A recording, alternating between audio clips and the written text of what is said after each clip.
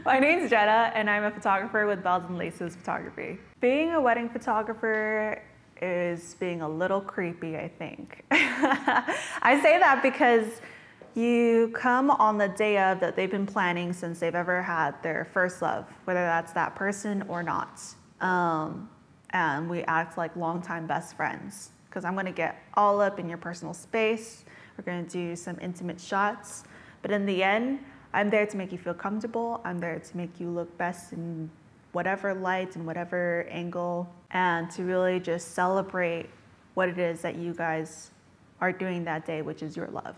I love the fact that you are experiencing everyone's love story.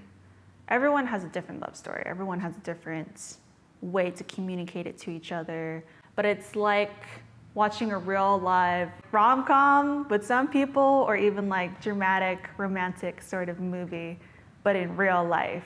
And you're the one who's recording it, but not recording it. You're taking the still shots in those moments.